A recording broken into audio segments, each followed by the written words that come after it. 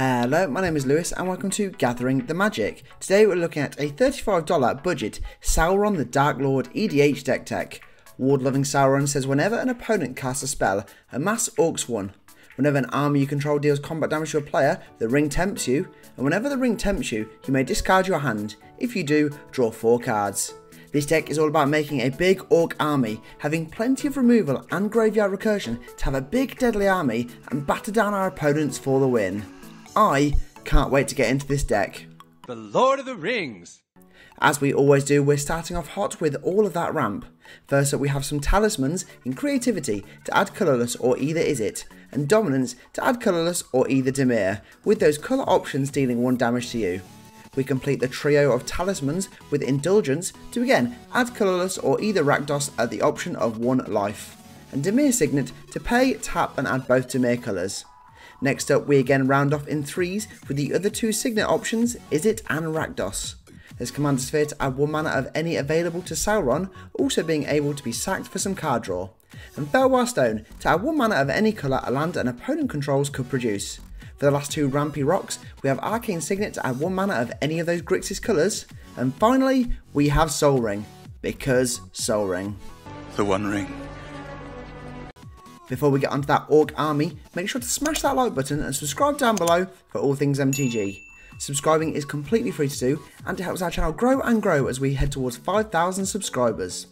Another way to help support the channel is to use our referral code gathering-the-magic when signing up to Card Market, and shout out to Acid Breeze for using our code. You love to see it.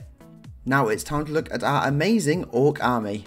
First up we have Planeswalker Angrath, Captain of Chaos, to give our creatures menace and a -2 option to amass 2. And surrounded by Orcs to amass Orcs 3. Then target player mills X, where X is the amassed army's power.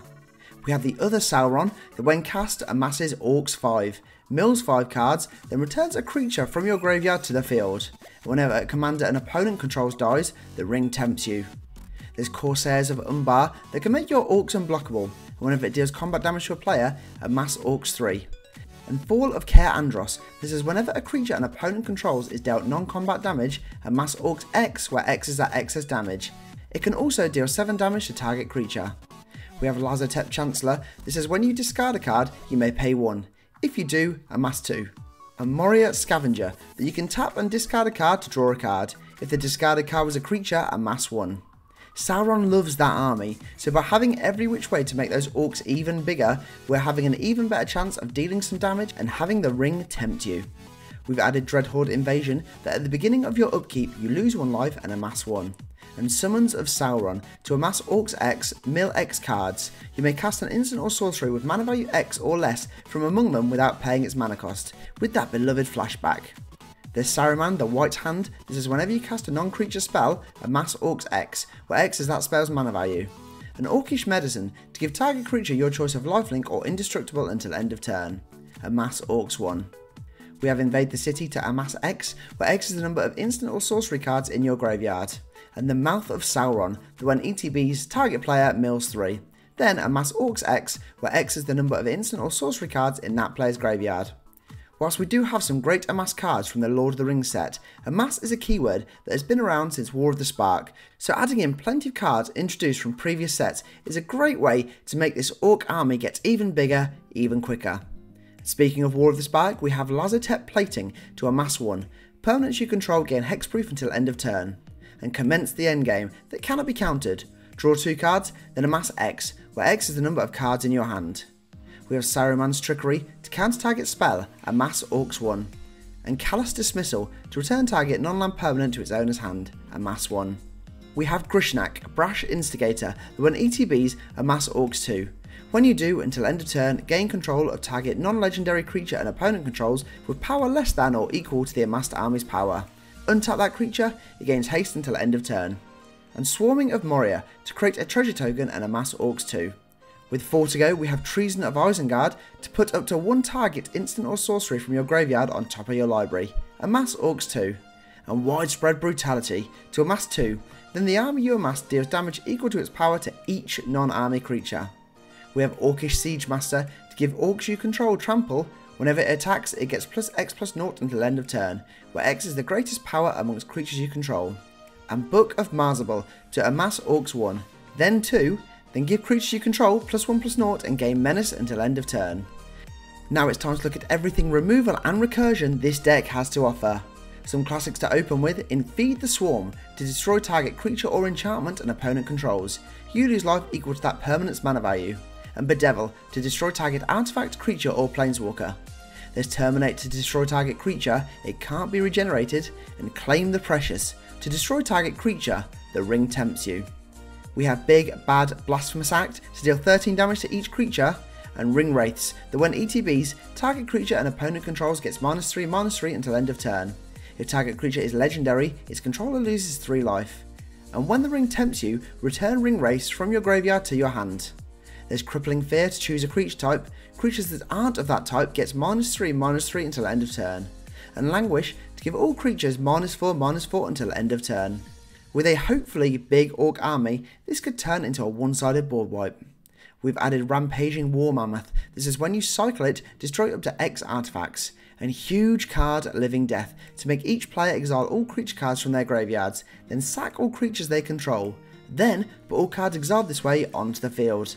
There's Extract from Darkness to make each player mill 2 cards, then put a creature from a graveyard onto the field under your control. And Dread Return to return target creature from your graveyard onto the field with some spicy flashback. With plenty of milling action in this deck, we want to make sure there is plenty of recursion. If those big cards are getting killed or accidentally milled, you bet they'll be coming back to deal more damage or hit more ETB triggers over and over again.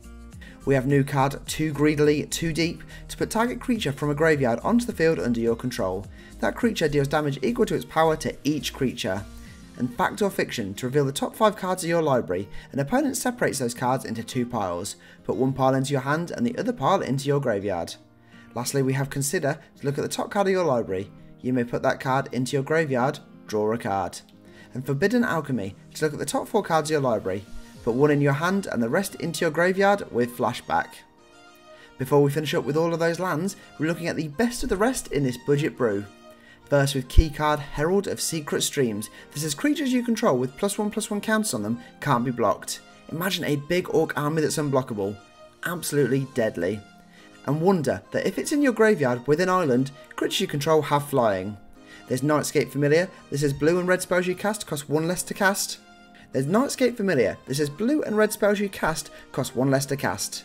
And the Balrog, Durin's Bane, that costs 1 less to cast for each permanent sacked this turn. It can't be blocked except by legendary creatures, and when it dies, destroy target artifact or creature an opponent controls. We've added Deep Analysis to draw 2 cards with flashback, and Thrill of Possibility to discard a card, then draw 2 cards.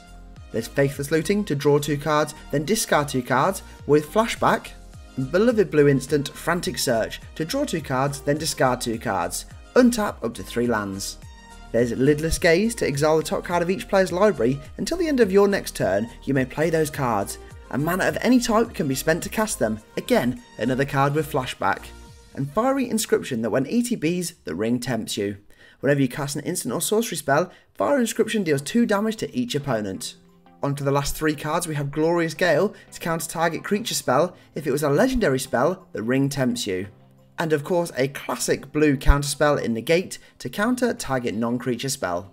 And to round off with all the milling and killing, we have Sir Conrad the Grim. That says whenever another creature dies or a creature card is put into a graveyard from anywhere other than the battlefield, or a creature leaves your graveyard, Sir Conrad the Grim deals 1 damage to each opponent, with that added option to pay and make each player mill a card. And now, as we always do, we're rounding off this budget brew with all of those lands. First off, starting with the basics. And in this deck we have 9 Island and 9 Mountain. Then closely followed with 10 Swamp, as we do have slightly more black cards in this deck. We have some classics in Command Tower to add 1 mana of any colour in our commander's colour identity, and Exotic Orchard to add 1 mana of any colour that a land an opponent controls could produce. We have Evolving Wilds and Terramorphic Expanse that can both be tapped and sacked to search out a basic land, putting it onto the field tapped. We have Crumbling Necropolis that enters the battlefield tapped and adds any of those Grixis colours.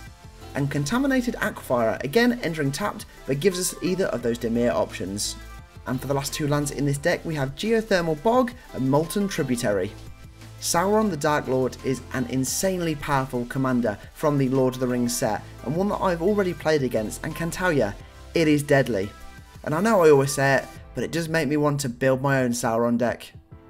There we have it. That is the Sauron the Dark Lord $35 budget EDH deck tech. Thank you so much for watching, and don't forget to smash that like button and subscribe down below for all things MTG. Check out our link tree in the description box below for all of our social media and affiliate links. For now though, I'm all tapped out, so I'll see you in the next video.